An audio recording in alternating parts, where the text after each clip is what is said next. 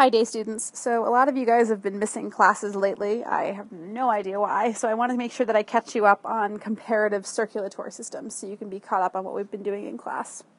So to make sure that we all start off on the right foot, I should probably go over a couple of purposes of the circulatory system. So for our intents and purposes, the three major purposes of the circulatory system are going to be to transport oxygen and carbon dioxide all around the body, to transport nutrients, like for instance sugars, all around the body, and also to help maintain body temperature. So there are two major classes of circulatory systems, and we call them closed and open circulatory systems. Okay, so this is a basic diagram of what we call a closed circulatory system, and it has a couple of different parts, some of which you're pretty familiar with. So closed circulatory systems have a pump, which pumps the blood throughout the system, and then it also has closed blood vessels, which keep all of the blood inside them rather than releasing it out into an open space. So down here we have the pump, which in this case happens to be a heart, and then up here this purple tissue is going to be where the oxygen diffuses out of the blood into the tissues, and then carbon dioxide diffuses back in order to be released back into the lungs. Now this right here is what we would call an open circulatory system. So it still does have a pump, but it relies almost exclusively on diffusion. The blood is then released into an area called hemolymph. After essentially floating around inside the organism, it will ultimately return back to the pump. Organisms that have an open circulatory system do not have blood pressure. Because this system relies almost exclusively on diffusion, these organisms that have an open circulatory system tend to be a lot smaller. Think back to what we did way back in the fall, where we had the cubes of gelatin that we dumped into the basic liquid. We could see the diffusion happening because the outer portions of the cubes turned pink.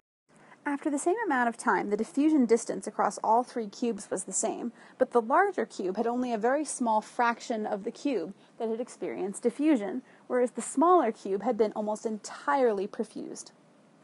A large organism that relied on having an open circulatory system and thus relied heavily on diffusion would die before oxygen reached all of its tissues. Endotherms tend to have closed circulatory systems. However, there are some ectotherms that do have closed systems, such as fish and reptiles. Organisms that have open circulatory systems include small ectotherms, such as insects and mollusks.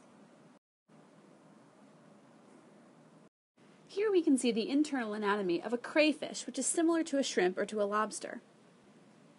Crayfish are ectotherms, meaning that they take their temperature from the environment around them, and they also have an open circulatory system. If we look closely at this crayfish, we can see its heart right here. We can also see that there are blood vessels all along the back of the crayfish, like this.